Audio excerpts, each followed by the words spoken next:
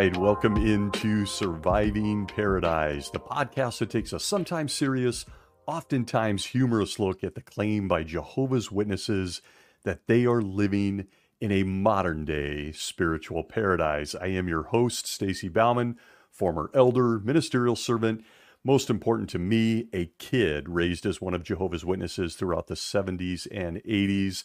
As I do, a quick warning, we try to have fun here. We're trying to heal. We laugh, we cry. There's irreverent humor. There's sarcasm. Please know it is never meant to offend. Strictly my own observations, experiences, and personal insanity. All right, welcome into Paradise this week. I want to talk about something that has intrigued me for a long, long time in life. I want to talk about secrets. Secrets are really fascinating things to me. Who doesn't love a good secret? If someone tells you that they know something that you don't know, the brain goes into hyperdrive and curiosity is almost overwhelming, at least is for me. Full confession there. You just tell someone that you have a secret and just watch how they turn their undivided attention to you and only you as they try to get the information out of you. It's truly human nature. It's an unbelievable circumstance of curiosity. There's so much power in secrets.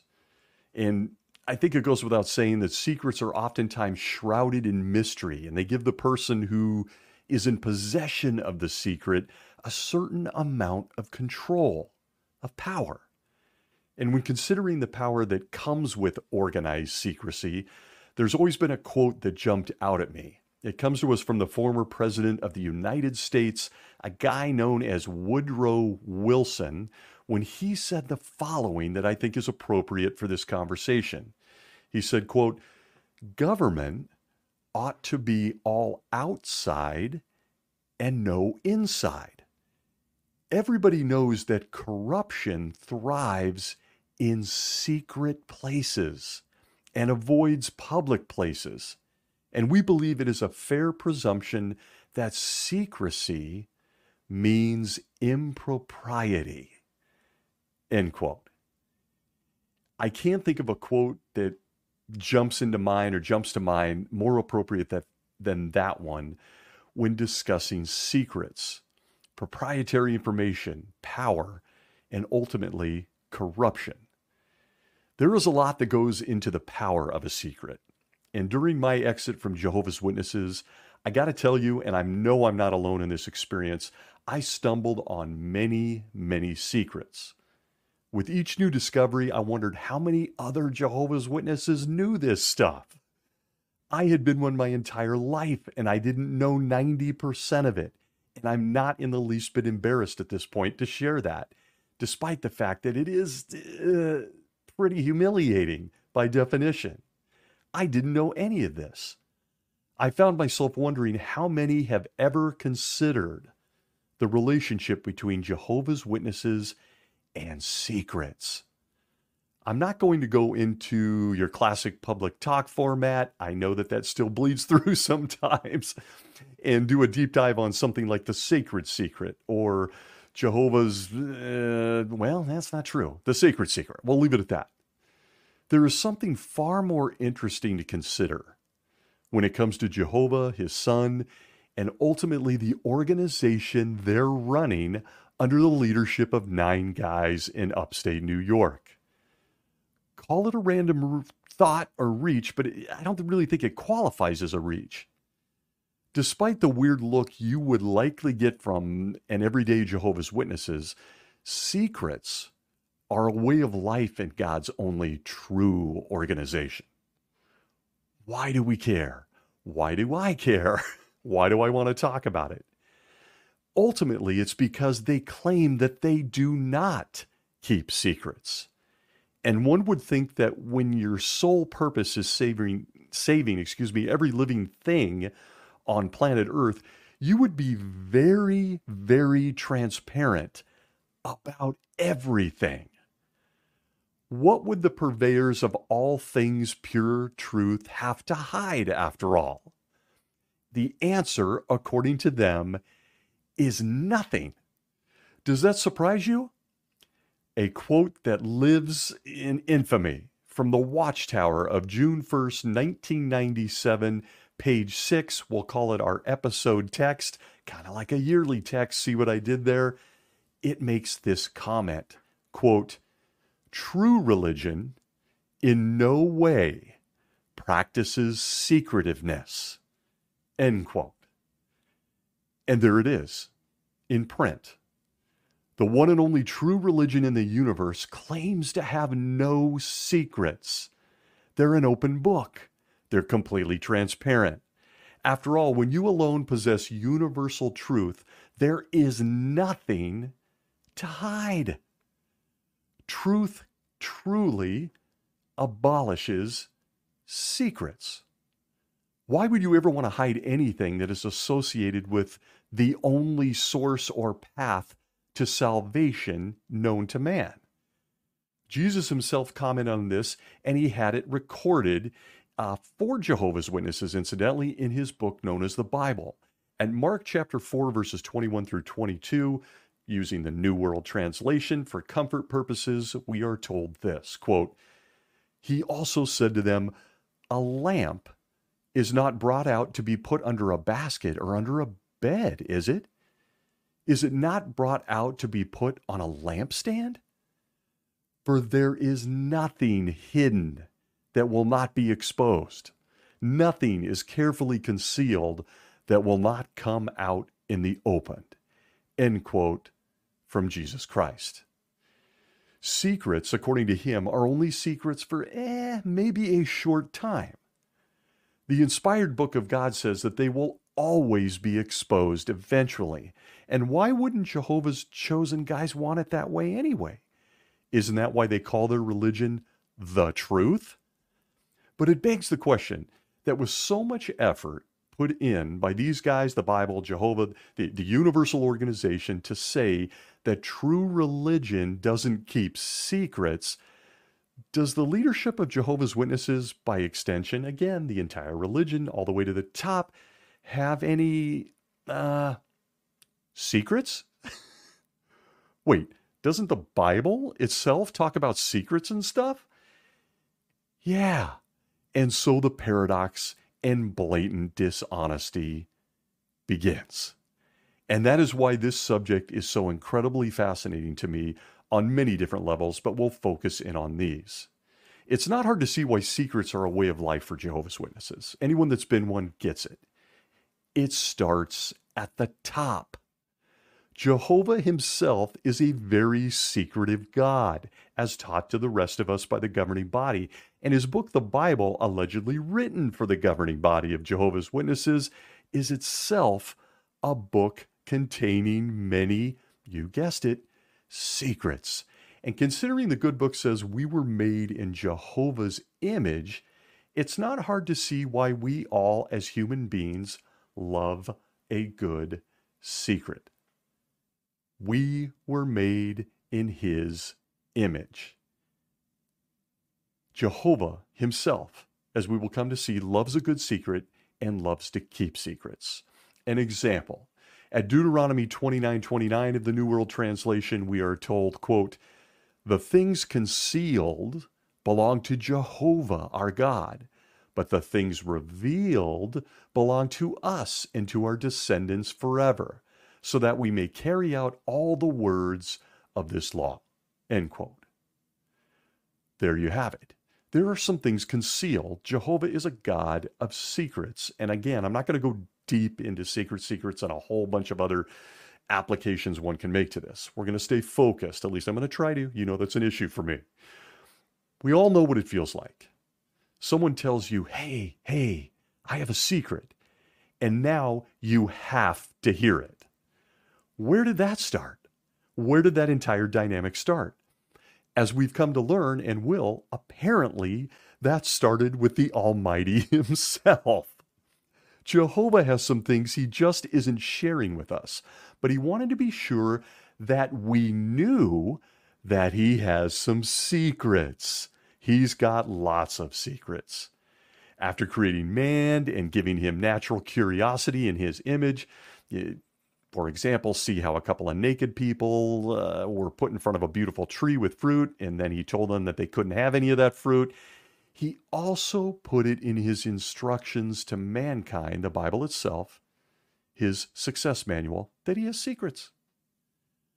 But not only does Jehovah have secrets, but did you know that when it comes to all things secrecy as an organization, that it starts at the top with how Jehovah is also watching you in secret? Are you uncomfortable? I've heard from a few people that that's not exactly a warm and fuzzy observation. From Matthew chapter 6 and verse 6 of the New World Translation, we're told, quote, "Pray to your Father who is in secret, then your Father who looks on in secret will repay you." End quote. Nothing uncomfortable here. So far, we've established Jehovah has secrets. He knows that we're made in his image, and he knows that that will probably drive us nuts, as our curiosity will get the best of it. But he also wants us to know that he watches us in secret. It's highly comfortable, isn't it? As a kid, I used to wonder if Jehovah was secretly watching me on the toilet. Not even kidding about that. Is he watching me right now? And if so, why? Likely watching, or like, why is he watching us all secretly? Is that okay? Why does he even want to do that? We have a word for that when another person does it, but again, he made us so he can watch us all in secret. It's okay from where he sits. Does he not have anything better to do than to watch me in secret? Was he interrupted from creating another black hole to secretly watch me watching an R-rated movie in secret? Satan is running around killing people, and he's having movies like The Exorcist made, but he wants to secretly watch me cheat on my math test? I don't get it. I'm now in my 50s, and I don't get it, but there it is. Jehovah secretly, while contemplating his own secrets, watches the rest of us. Think about that as you make a move on that someone special tonight. He's watching secretly. But this always threw me for a loop. Does Jehovah just secretly watch us and repay the bad stuff? Can I get an extra scoop of ice cream if I made 2 more return visits this month? Oh yeah, my childlike brain is still very attached to how Jehovah watches us all in secret. But there it is. He wanted to let us know, which of course starts quite a conundrum. Is it really a secret if he tells us he's watching us in secret? I don't know. Listen, clearly I needed therapy as a kid. I mean, huh? So much confusion. But it's not all bad. Jehovah himself may have some secrets. For example, he never hated beards. He just let us think so for almost 100 years. He always thought they were just fine, even as he watched us shave them off, because, well, at that time, apparently it was a secret. It was a secret that he didn't mind beards. But eventually, after watching us all squirm for decades, he decides to let us in on the secret a few weeks ago, and now Jehovah's Witnesses can have beards. Just a small and more recent example of Jehovah, the keeper of secrets, who's watching on in secret. But we're told this. To extend this thought at Daniel chapter 2 and verse 28 of the New World Translation, where it says, quote, "There exists a God in the heavens who is a revealer of secrets," end quote. Well, that just got interesting. And there it is. As the source of true wisdom, Jehovah eventually reveals some of his secrets to the rest of us. Incidentally, he now does this, as we are told, by means of 9 guys in upstate New York. They run the only true religion known as Jehovah's Witnesses, allegedly. Jehovah can keep a secret for centuries. Then, when he feels like it's the right time, he does something like marches Stephen Lett onto JW Broadcasting, where he shares some of his really cool secrets with the rest of us here on planet Earth. Imagine secretly telling people they had to be a Jehovah's Witness before the Great Tribulation, only to roll out, "Hey, psych, I'll let you in on a secret. You can now decide my guys are the best during the Great Tribulation." rendering all the sacrifices a Jehovah's Witness is currently making completely useless, since you can now skip it all until the earthquakes roll in and fire is flying around in the sky. Pretty cool secret, huh? I got you, didn't I? And there you have it, and it's undeniable how the God of secrets, who watches on in secret, apparently begins to share secrets with us. He told us he'd do that in the Bible, but he's doing it through these 9 guys, and his secrets are, they're ball busters. I mean, they really shake things up. Jehovah is a keeper of secrets, despite his guys saying true religion has no secrecy. What a strange paradox this all is. But it's in print. I read it to you, June 1st, 87.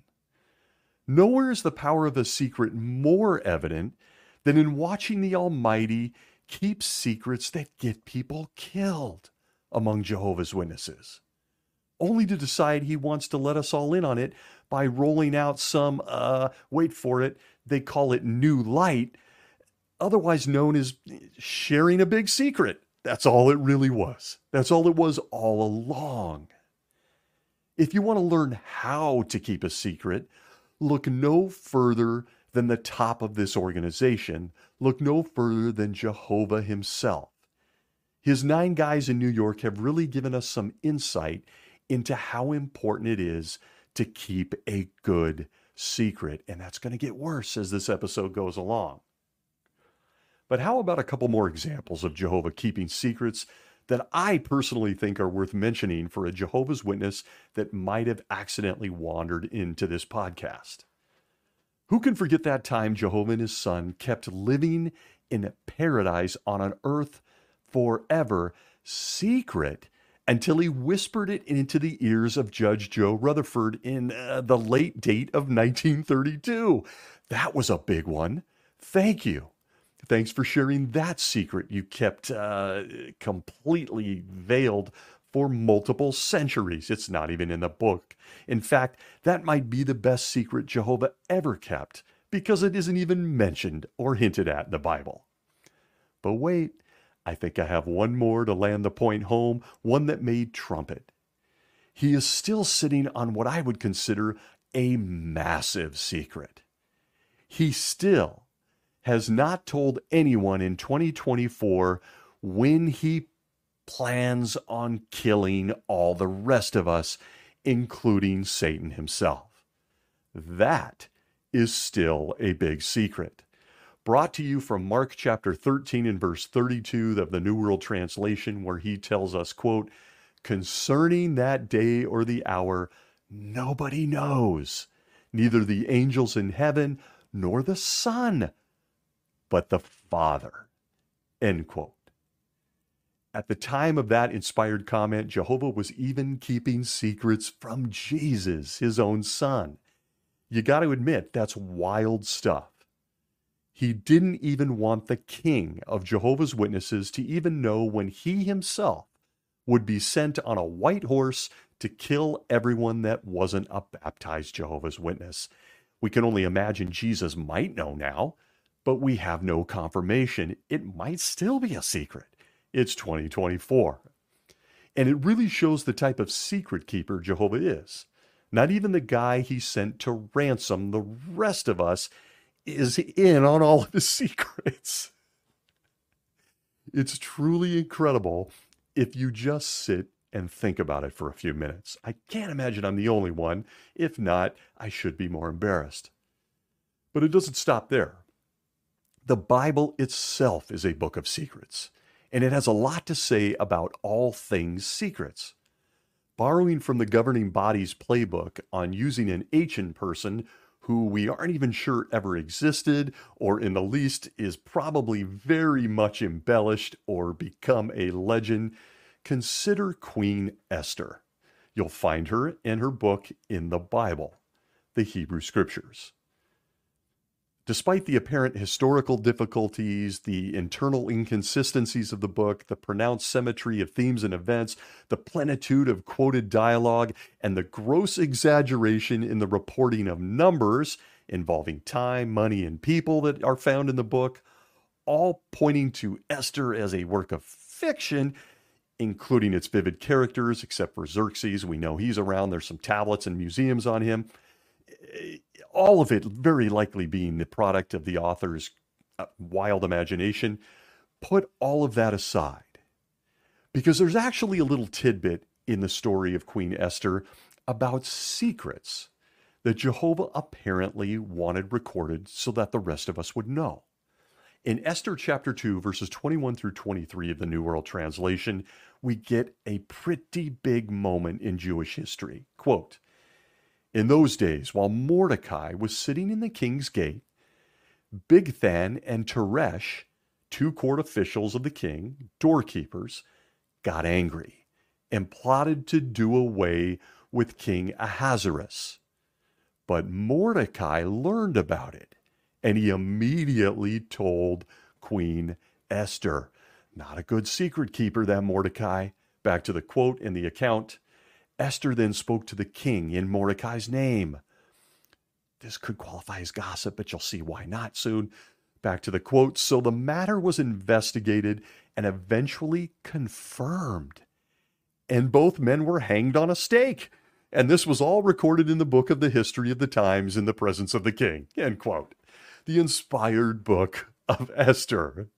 And a whole, almost incredible flash into the mindset of all things secrets as it pertains to Jehovah.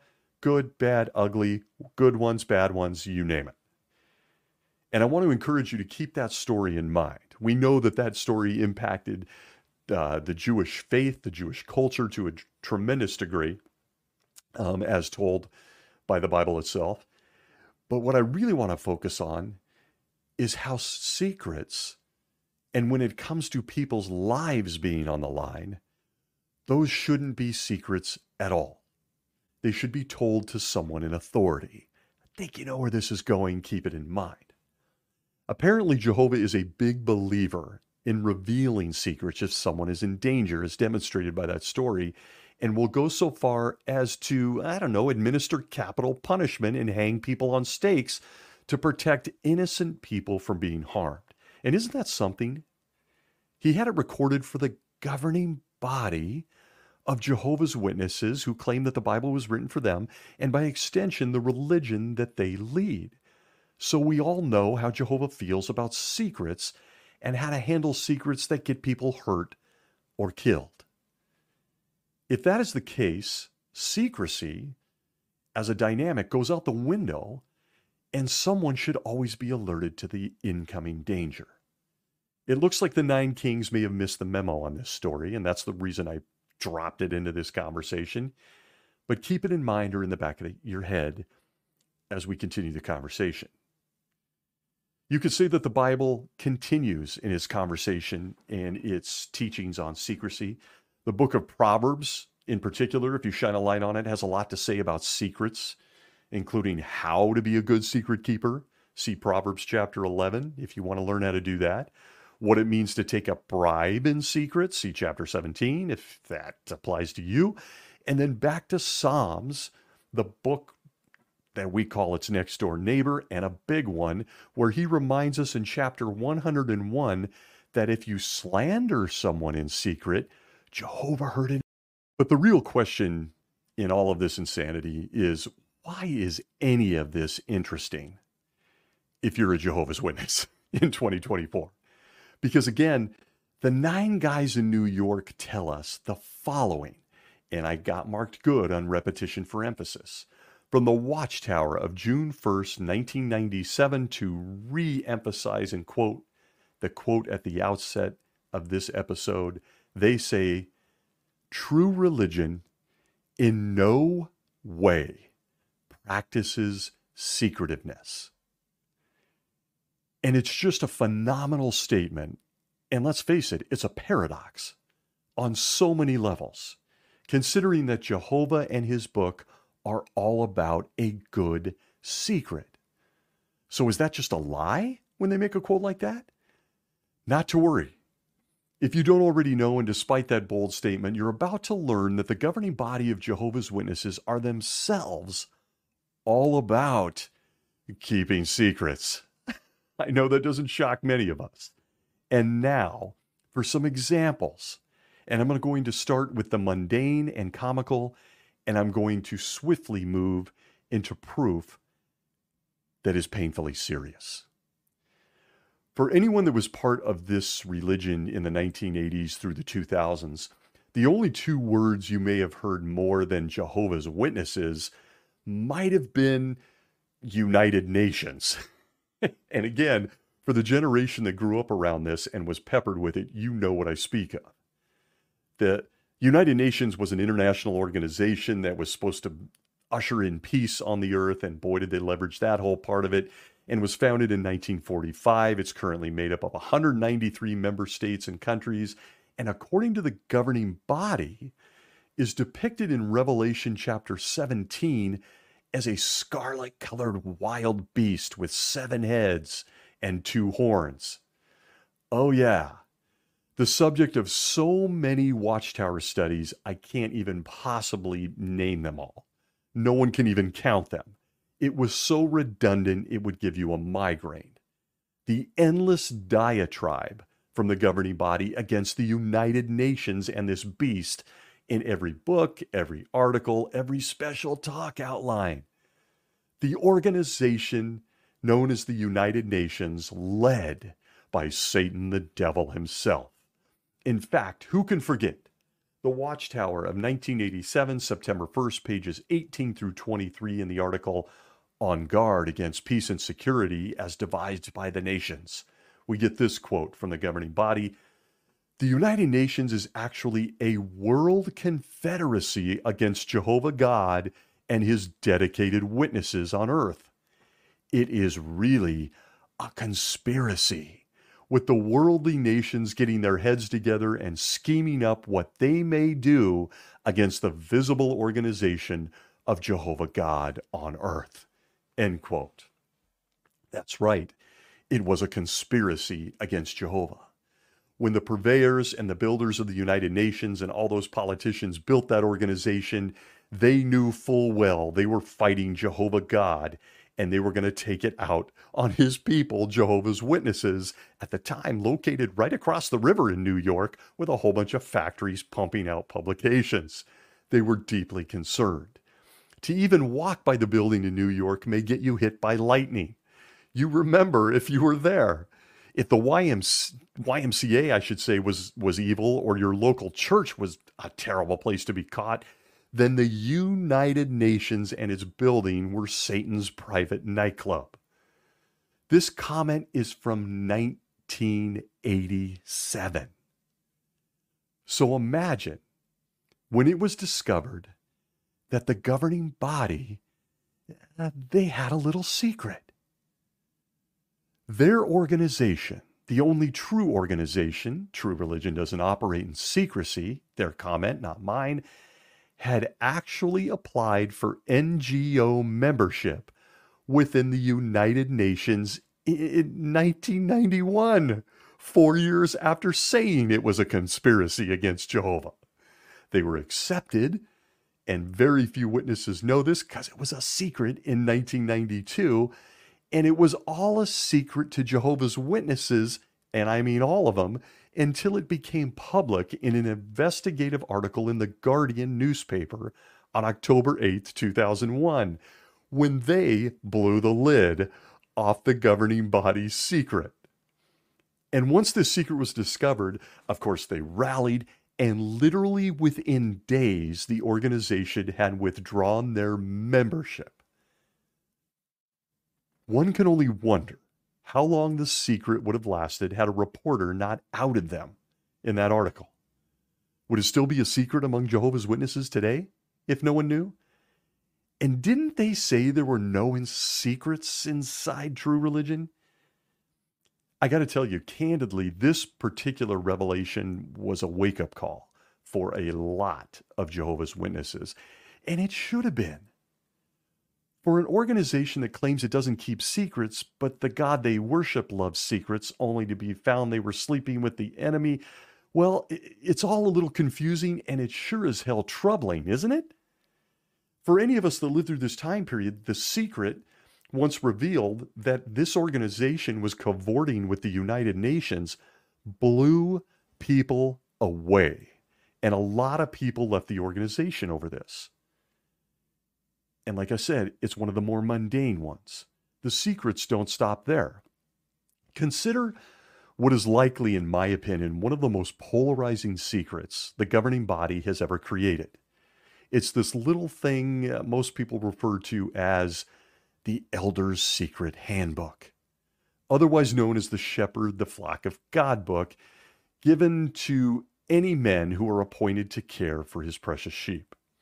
I know. Many are saying, well, look, Stacy, that isn't much of a secret anymore. You're right. The internet has certainly made that true. Not much of a secret. You can get your own copy. You can download it these days. But that wasn't always the case starting back in 1977 with the first one. The motive and instructions regarding this book were always, from the outset, intended to be a secret. And as I mentioned, they've had several renditions of that book going back to 77. And listen, with that book came the instructions that this is for the elders only. They weren't even allowed to leave this laying out on their desk for fear that their wives may see the secret book. It was unbelievable.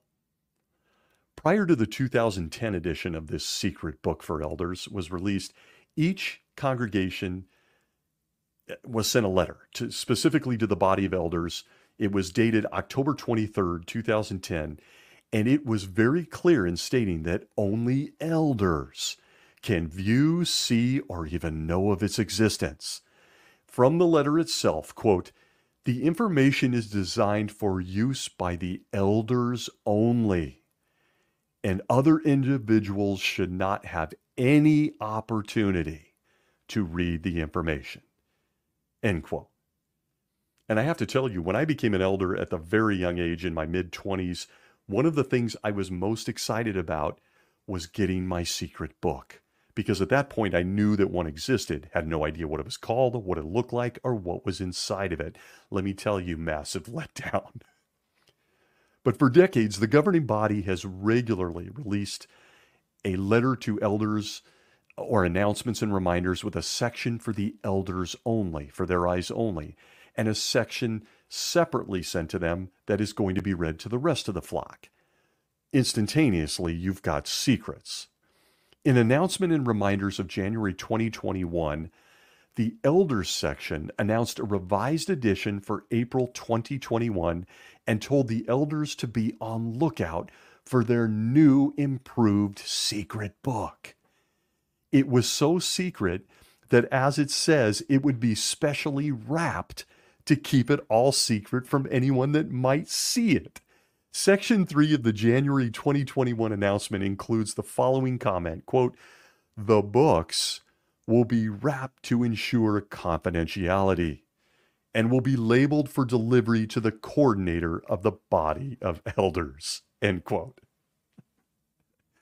If you're sitting back right now and going, I got to give this a second, I need to think about this for a minute, you might remember that Jesus himself gave the apostles a secret book and instructed them that they couldn't share it with anyone, right? You don't remember that verse, that story in the Bible? Yeah, I don't either. Even more insulting about these secret books that are now not secret at all, as I mentioned, is the contents of them, which are mostly secular procedures, including everything from building maintenance and kingdom halls to how to take people's money the right way.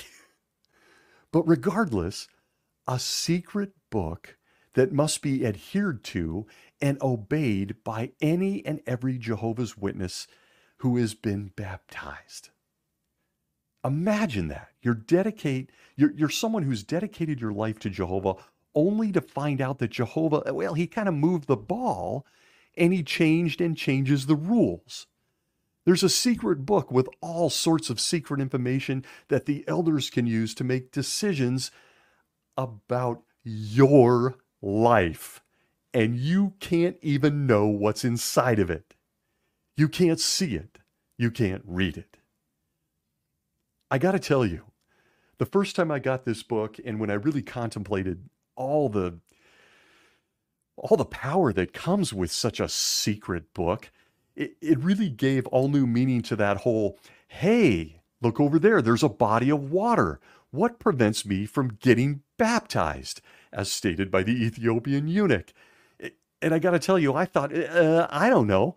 How about a secret book with secret things they can do to me once I get baptized? Maybe that's preventing me from getting baptized. You don't say. But again, the irony, whether you laugh at it or you actually consider it to be serious, which I do, is that true religion isn't one built secretively. It isn't ruled by the God of secrets who doesn't need to keep secrets. It's just a migraine headache. It's what happens when dishonesty is injected into any structure of authority. But of course, the secret, not so secret books, buried treasure, all surrounds what many Jehovah's Witnesses consider the most mysterious, secretive arrangement this side of how the hell Stephen Lett was ever appointed. And that arrangement is judicial meetings. It's this book that lays the groundwork in secret for what judicial meetings entail for Jehovah's Witnesses. You literally may have no idea what's going to happen in that room until you've already done something wrong. Your life is a mess. You're an emotional train wreck, and you enter the room. You might have no idea what's coming. And that's because it's all outlined in this book. The entire judicial meeting format is shrouded in secrecy. Once someone's sin is brought to the elders, they retreat into a private room to discuss your secrets. That's right. They're in secret discussing your secrets. They then begin a process of secrecy, including who gets to serve on the three-man committee, who's the chairperson. And don't forget that they're told to reference, you guessed it, the secret Elder's Handbook when dealing with your pain, misery, and future, not the Bible. From the Secret Handbook, Chapter 15, subheading number 4, an elder who gets his secret book reads this, quote, each time an elder serves on a judicial committee, he should first review God's word, I'm sorry, that's not correct. Back to the quote. He should first review chapters 12, 15, and 16 of this publication. End quote. You remember, like Jesus told the apostles to do. Please note, the sinner on trial for their life in many situations has no access to the secret book and has no clue what it says. However, the shepherds, holding their life in the palm of their hands, their future relationships with their family, perhaps a mate, a child, those guys are told to review the secret book. Behold, the true religion that doesn't operate in secrecy from the June 1st, 1987 Watchtower. This stuff can't be ignored. It's complete insanity. But it gets worse, especially if you're a female. Let's say someone has cheated. In the cases of adultery, you have to spill your secrets. And I've got past episodes where some of these guys like to know every detail. How many movements of your tongue, fingers, body parts, and everything else, and what the end result was. Trying to be careful. But get this, while the woman has to reveal every single detail, the man who may have cheated and committed adultery, well, he doesn't. And neither do the elders. They just tell her to ask him for more of the details on the crime he committed against her. From chapter 15, subheading number 14, under the titled subheading Meeting with Marriage Mates, Adultery, we get this from the secret book from the not-so-secret organization. Quote, furthermore, they should inform the innocent mate that her resuming sexual relations with the guilty mate would negate any claim to scriptural freedom. But they should not give her further details. On the other hand, the elders may find that while the husband did confess adultery to his wife, he did not tell her the full extent of his wrong conduct and left out important information that the wife should know. The elders should not provide this confidential information to the wife, but they can suggest that she speak with her husband again. End quote. The Secret Elder's Handbook and how it impacts a woman who has just had her life completely obliterated by a cheating husband. You see, if you're a woman in Jehovah's Witnesses, this book and all its secrets highlight the fact that you don't really have any rights, including the fact that he can come to your judicial meeting, but he can refuse to let you come to his. That too is in the Secret Elder's Handbook. And the elders sitting on judging you, they get to keep all the secrets close to the vest.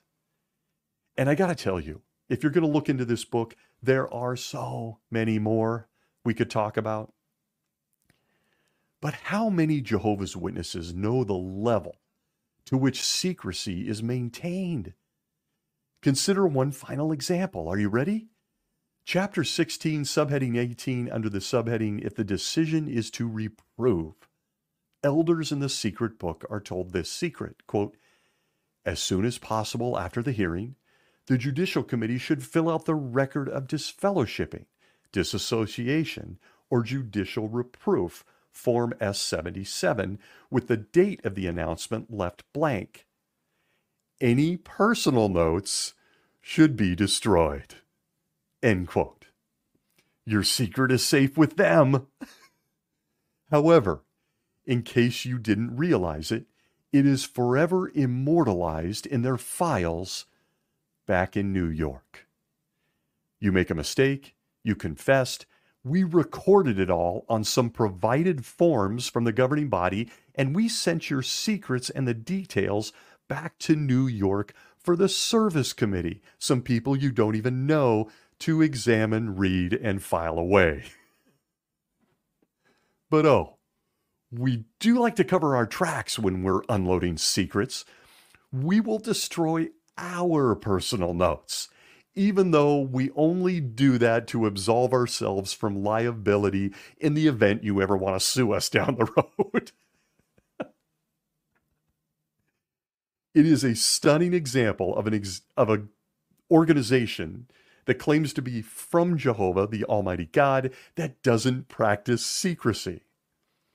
One of my favorite things highlighting the absurdity of judicial committees is when someone is privately reproved, otherwise known as, let's face it, secretly reproved.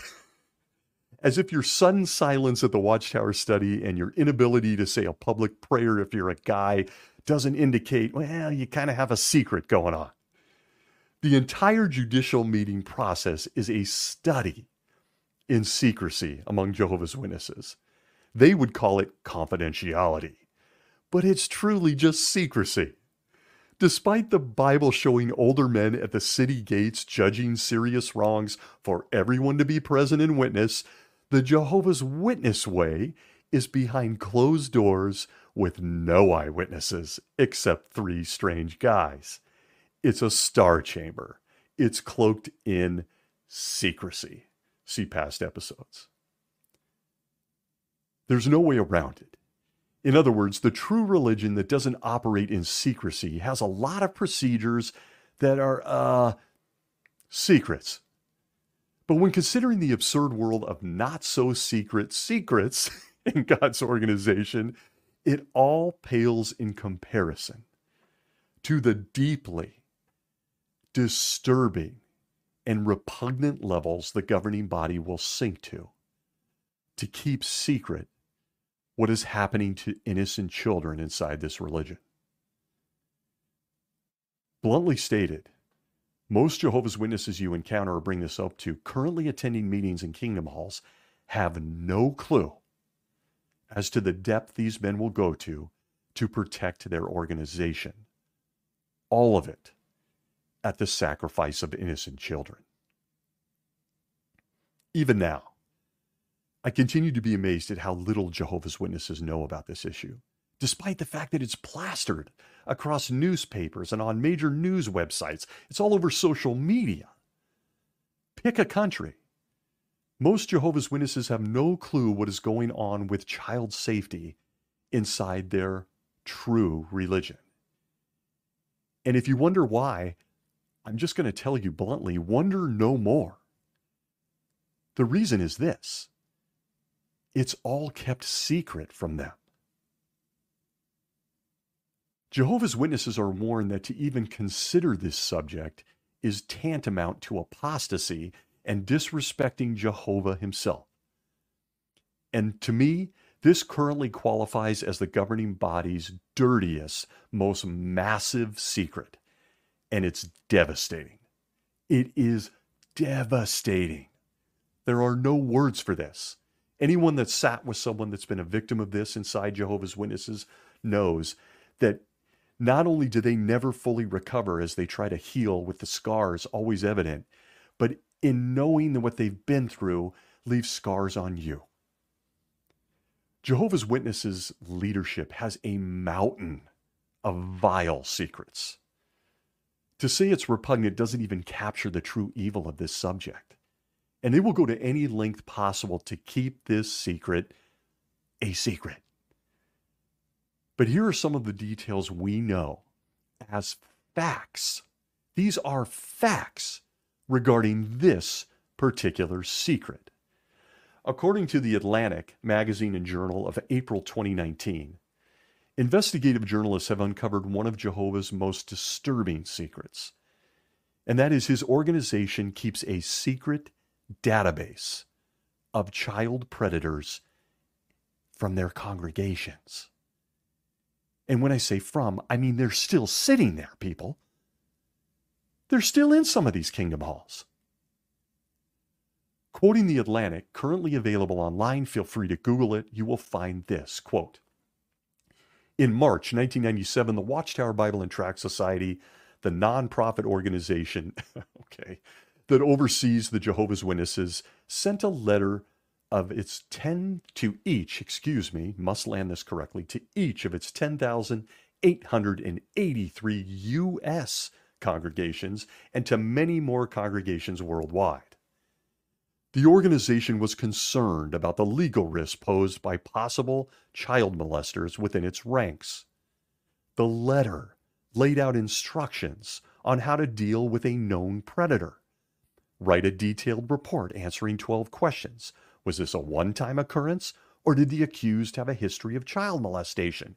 Can't believe that's a question. Back to the quote, how is the accused viewed within the community? What? Does anyone else know about the abuse? And mail it to Watchtower's headquarters in a special blue envelope. Keep a copy of the report in your congregation's confidential file. The instructions continued, and do not share it with anyone." End quote. I'm going to pause here. It's just, Back to the article. Quote, "Thus did the Jehovah's Witnesses build what might be the world's largest database of undocumented child molesters. At least 2 decades worth of names and addresses, likely numbering in the tens of thousands, and detailed acts of alleged abuse, most of which have never been shared with law enforcement, all scanned and searchable in a Microsoft SharePoint file." End quote. The word secret just took on a whole new meaning. This doesn't even qualify as a secret. This qualifies as a crime against children. But the article continues, quote, Watchtower has faced dozens of similar lawsuits from victims who say the organization's policies enabled and protected their abusers.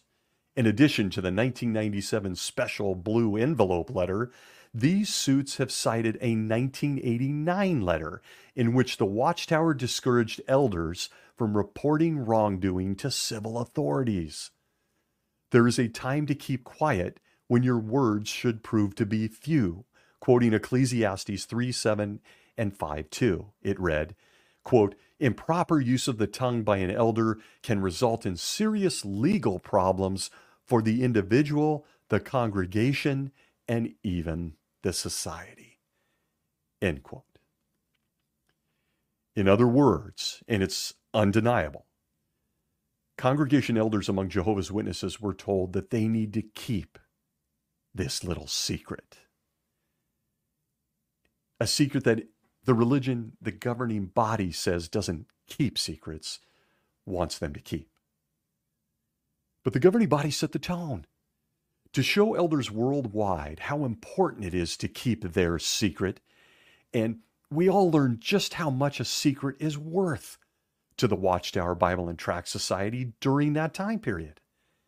In a California lawsuit also highlighted in this article in 2016, the judge ordered the governing body of Jehovah's Witnesses, the Watchtower Bible and Tract Society, to pay a fine of $4,000 a day until it handed over the documents with this information, this database.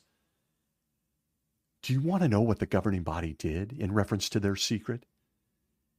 They went on to rack up $2 million in charges before eventually settling the case in February of 2018. In a move no thinking, compassionate human could possibly even remotely reason on, it took them over 2 years. They never gave the information, and they settled.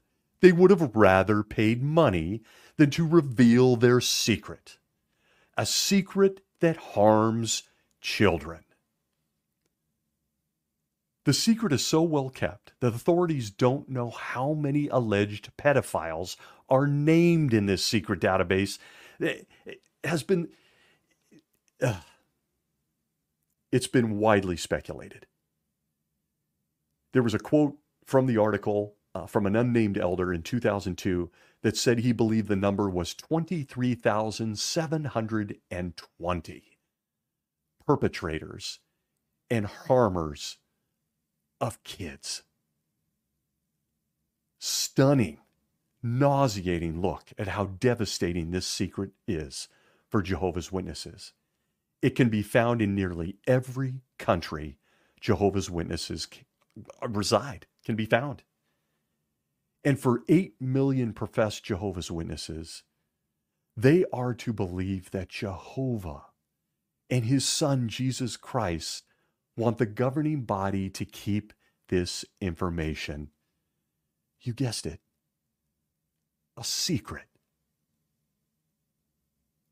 The same king that took children in his arms and scolded his apostles for discouraging them from coming to him, from hugging him.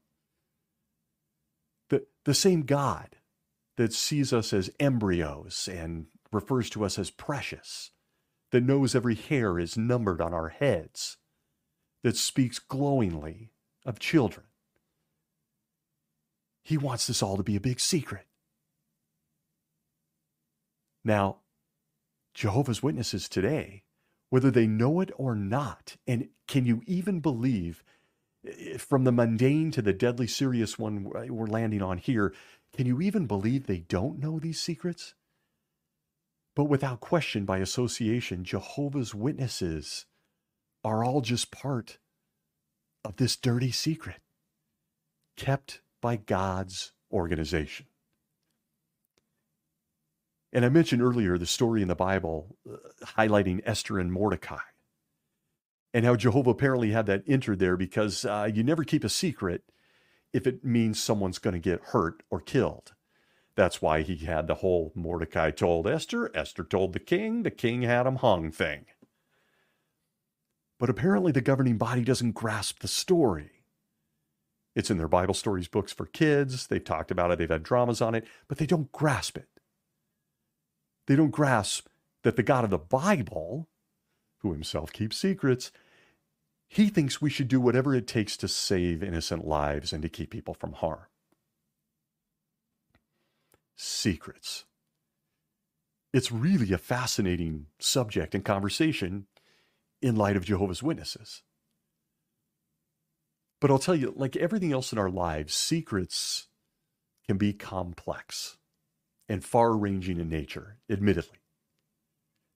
I could sit here and go on for another hour listing many of the secret policies and the secret rules created in secret by the leadership of Jehovah's Witnesses, the vast majority of which have zero basis in the Bible.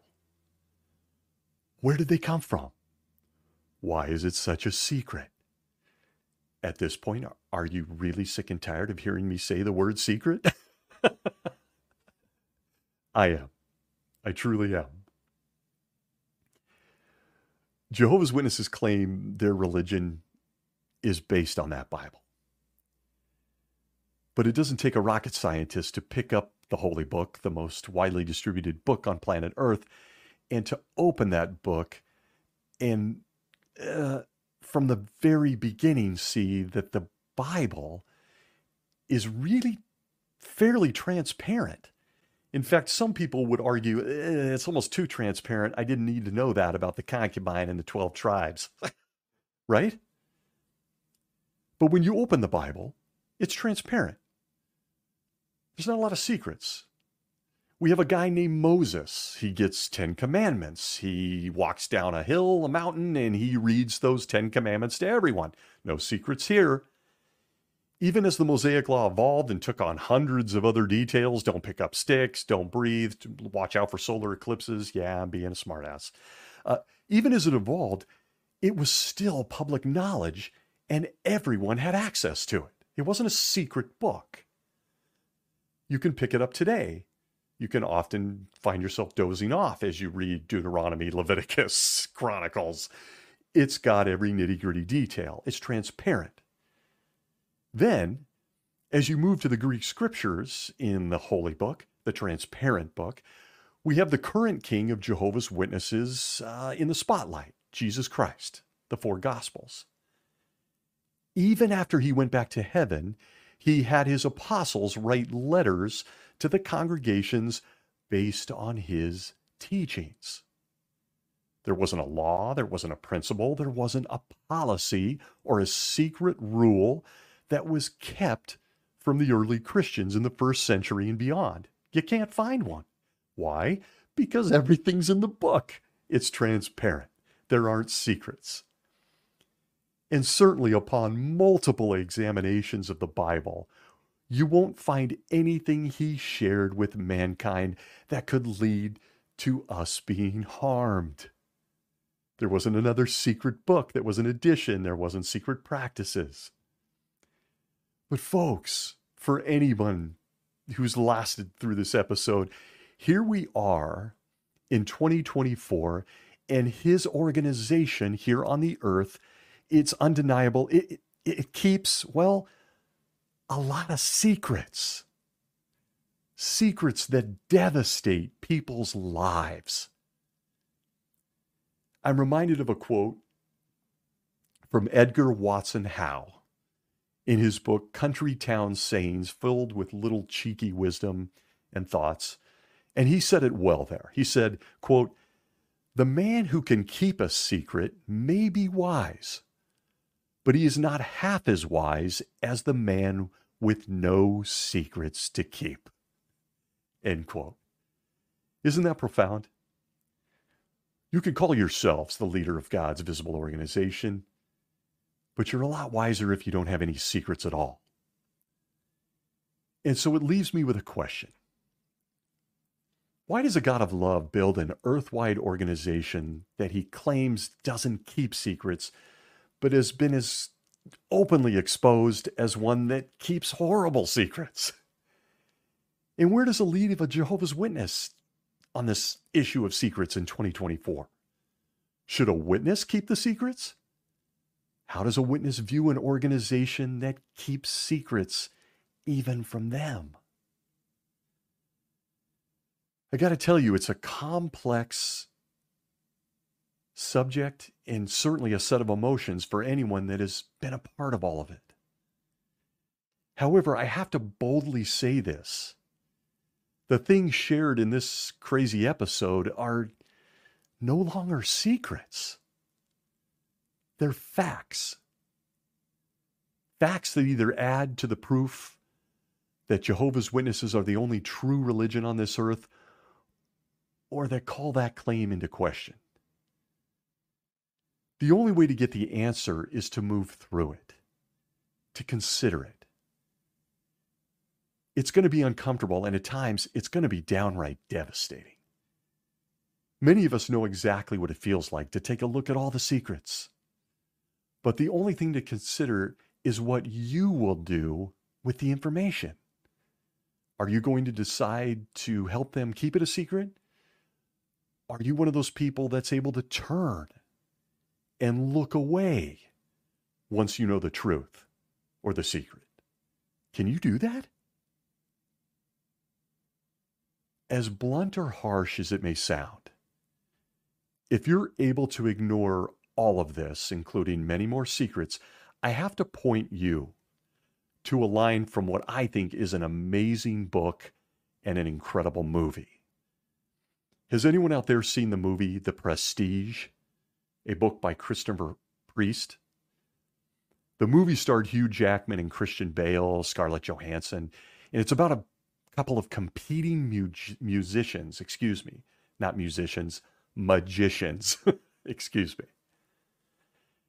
One of the supporting actors is the great Michael Caine. He plays a character, known as Cutter in the movie. And his character says something profound that I want every Jehovah's Witness who bravely sat through some of this episode or all of this episode to consider. Cutter, played by Michael Caine and found in the book by Christopher Priest, says this. He says, quote, "Now you're looking for the secret, but you won't find it because, of course, you're not really looking. You don't really want to know. You want to be fooled." End quote. I want to thank you for a heavy subject matter and joining me this week. Thanks for being here. It's not a secret. I appreciate everyone being here, listening in, and your feedback. Wherever you may be well.